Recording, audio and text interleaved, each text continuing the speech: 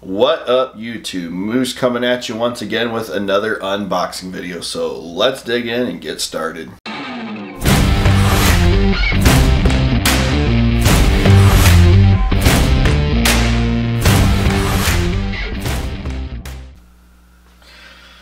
Alright guys, so as you can see, this is the SA-N-7 and SA-N-12. It's a 2-in-1 kit from Takom. So you have your choice of the missiles that you can build, and then the display. There are 3 types of markings. PE parts are included, as well as a base. So this is a 1/35 scale, is of course, and it is kit number 2136. So if we flip up on the side, you see the same art. This side you can see the launcher itself as well as the 2 missiles. Other end is the same thing, and then on the end of the box they have like the sprue layout and show you a couple other models. Alright, so the first sprue that I pulled out of the box at the top is actually sprue D, and as you can see it's got like the top part of the base as well as the 2 side supports and the other ends that go on the opposite side of those, as well as a couple frames up here and a few little boxes that go somewhere on the model. Zoom you in closer for a little bit better of a look. So again, being a Takom kit, new tooling, very well detailed. I got some slide molding to get additional detail on that. Same over here. Everything looks nice and crisp.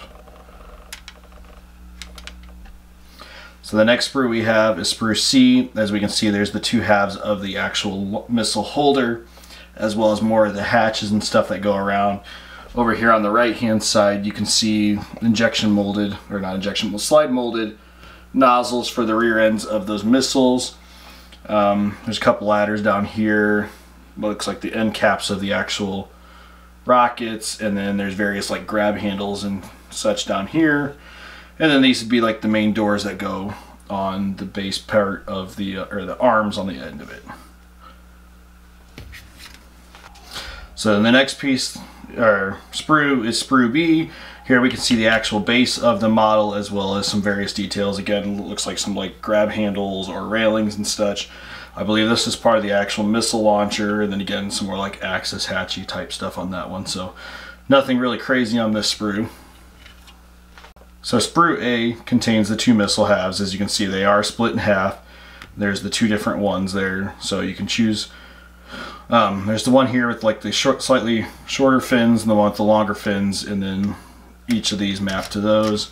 Here you can see some of the handrails that go around the upper edge of the launcher. So not much detail, but it looks pretty sharp what's there. I'll bring you up closer on some of that on the actual missiles.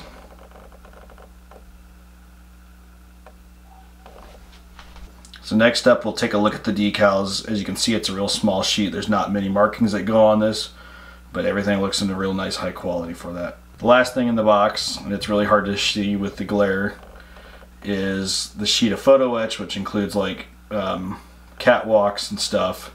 So it's actually 2-part, so the lower piece and then the upper piece fits onto that, and then there's some various PE that goes around the rest of the model. Alright, last thing we'll look at is the instruction manual. So again, it's the SA-N-7 and SA-N-12. It's a 2-in-1 kit. It's a small format instruction manual. So we open it to the first page, and they include a sprue map with everything as usual for Takom.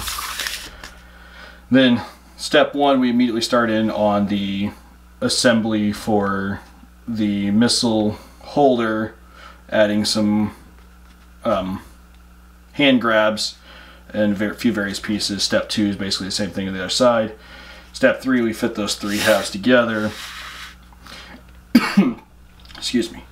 And over here in step 4, we fit like the guide for the actual missile where it mounts to it, as well as a few end pieces. Step 5, kind of building up some of the door hatches for the one end pylon and closing that all in with some grab iron details. Step 6 is the same thing, but for the other side. Then here in step 7, we actually start building the handrails. So they're a 3-part, and they call out detail down here on the way they're supposed to sit. So I assume it'll be more obvious once I start building it, but there's like a bend on them. In the second half we build a few more. So step 8 here, we can see where the photo etch fits in, so it's actually a 2-part fitting to those plastic frames we built back here.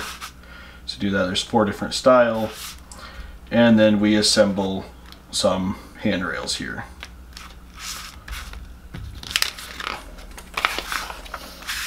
Flipping the page, step 10, fitting those handrails down to those platforms before we put them onto the actual end support beams. Again, with another detail there. Step 11 is the same thing, but the other side. And then finally in step 12, we choose between the 2 different missile types. They show an option, you pick that one or that one, and build it up with a few details that go on it. There's some photo etch that fits to those. I believe you can build both of them if I'm not mistaken. I think there was enough parts. Step 13, we fit a few more final details to the missile holder before we attach the missile to that.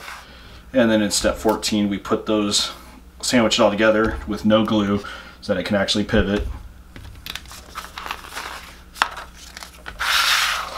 And finally in step 15, we build up the base. We put the swivel plate onto the base with a detail piece before we finally fit the missile to that.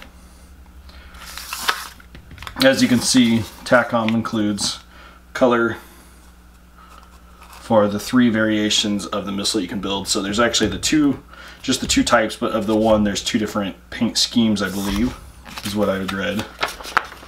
And then the actual painting of the carrier itself, there's 2 variations of that. The only difference I notice is this one has like a coppery color ring there. And that is it.